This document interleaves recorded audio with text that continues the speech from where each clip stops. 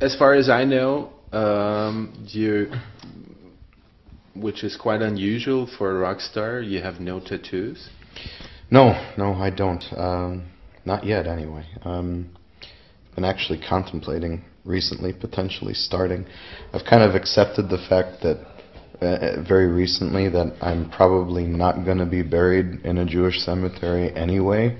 I actually am now engaged to a non-Jewish girl anyway, half German, half Persian. There you So I've kind of accepted that that's sort of the direction that I'm going down.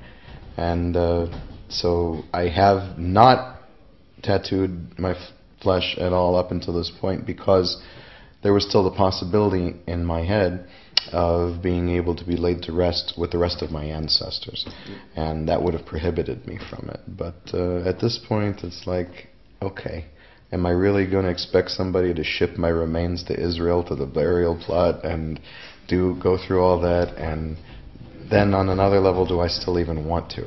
So I've been kind of, it's interesting that you bring that up. I've been actually thinking about a couple potential ones. So we'll see. My virgin skin may get some ink in it. We'll see. Maybe some engagement tattoo. Yeah, maybe. That's not a terrible idea. Not a terrible idea. There is a story. Tell us about that bad clown experience. Which one? I've got a couple of them. I've always had a fear of clowns since I was a little boy.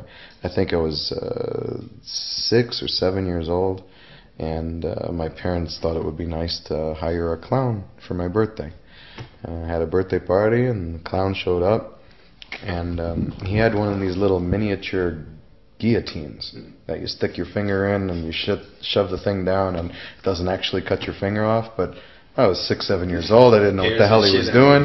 And he grabs my finger and he puts it in the thing, and so the minute he did that, I hit him in the nose, and he started bleeding, and that was the end of the party. And that Poltergeist, Stephen King's It, it's like, what the hell are they smiling about all the goddamn time? You know, there's always something that just sets me off slightly with clowns. I think I've even mentioned it to Sean from Slipknot once or twice. It's like, dude, that's just some scary shit. In the beginning of your guys' career, you had quite some support from Joe DiMaggio from Manowar. Yeah. How's your relation now after all these years of success? Haven't spoken to him since then, really. We're still very happy that they are as successful as they are. It's always wonderful that in this part of the world that they still are embraced with open arms the way that they are. But yeah, Joey was the very first guy to potentially offer us a record deal. He came to Chicago, saw us play at a little place called Champs that we used to play on the south side of Chicago, and sat us down for a nice elaborate meal the very next day to start talking shop. But we didn't end up going in that direction. But like I said, we still have a tremendous amount of respect for him.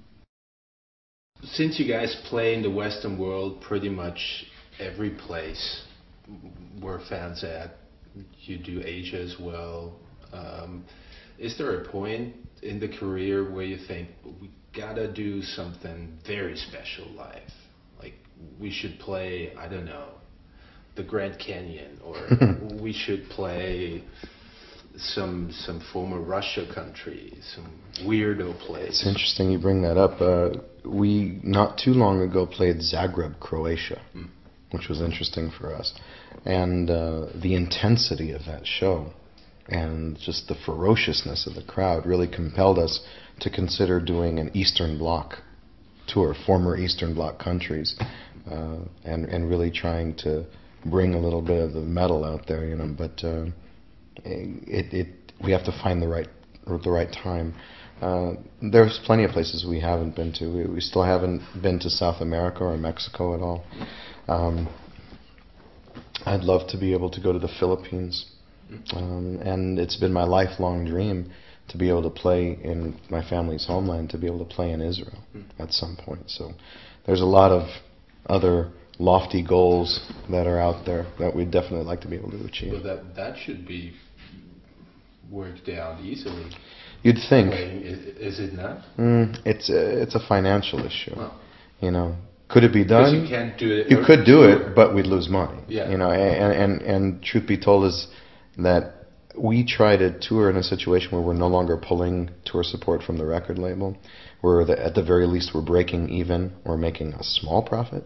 So if we can't meet our costs, there's no real justification for it, just because it would make me happy. So it really has to build out in this half of the world to the point where the promoters there feel confident enough about being able to put together a show the size of which would generate enough money that would justify us coming there. And that's part of the reason, you know, in all these territories, why we feel so passionately about really developing the European following. And it's been growing tremendously over the past 5 years, and we have every intentions of continuing to come back here and continuing to cultivate it so that it continues to grow. Does that scare you sometime, that your following is really constantly growing from record one? Oh, there's nothing scary about that. I welcome that with open arms. I think we all feel that, you know, the bigger the crowd, the better.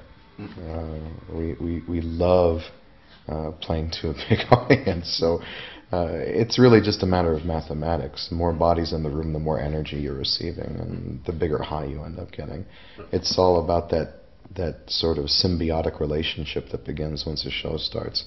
You channel energy into them, and they pour it right back into you, and it's overwhelming at times, but it's mathematical too. The more people doing it, the more energy you're receiving. So I welcome the growth of the audience. I welcome larger crowds and bigger audiences with every step of our career, and I'm nowhere near satisfied, not even close.